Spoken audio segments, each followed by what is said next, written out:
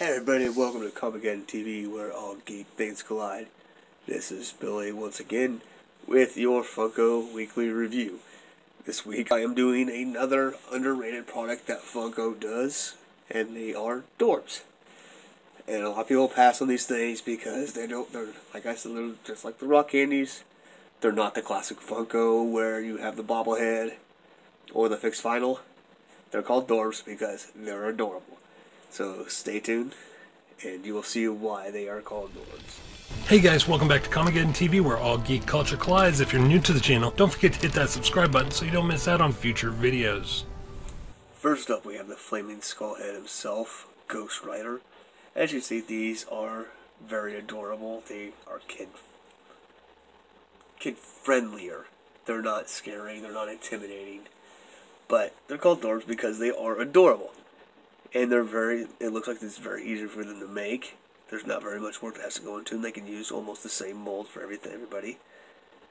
And they just go in and put in the different hairstyles that each one has, if they need to be. And just repaint them. But it's just a different mold for the hair. It's it's an adorable Ghost Rider. Like, he came up and tried to do a pen stare to me. I'd just giggle. Next up, we have the Walmart exclusive Batman the Animated Series Two-Face. Like with Ghost Rider, they used the same body for the most part, repainted it, did different style of hair mold for him. They added his coin down here in his hand. I'm not sure. There you go. Now you can see it. But one side's just smooth, and the other side actually has a cross in it, which is pretty cool to show the different sides. But like I said, they just use the same body, same head. They just repaint them, but they're adorable. It's like, this Two-Face would not scare me either. Next up, we have the X-Men's own intellectual genius and blue monkey, Beast. He's not a monkey. I'm not sure exactly if he's supposed to be like a werewolf crossover, but Beast is cool. I like Beast. With him, they had to do a little bit different because of his ears. So I'm thinking they added those on with his hair, and you can see what it looks like right in here. How they glue the hair on right there in the different types of molds. But it's basically the same mold, they just had to do something else with his ears. So they probably have probably the trolls, the Troll Hunter ones, they probably use the Dorbz model to make them based off of the Beast and Nightcrawler, and I'm not sure who all came in this line. So with him, the only one I could see that they could probably, nobody else in the line that this one came in has pointy ears like that, so I'm not sure if they did anything else with that mold or not.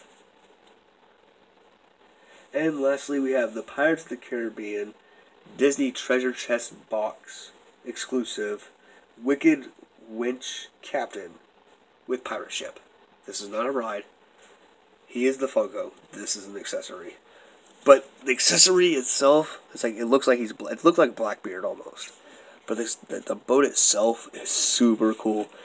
It's got the port cannon. It's got the port and the starboard cannons on there, which are really cool. They did a really good job. Got the little Jolly Roger up here. Did a good job with the detail on this thing. Is really, really good. Even down, they got a rudder on there,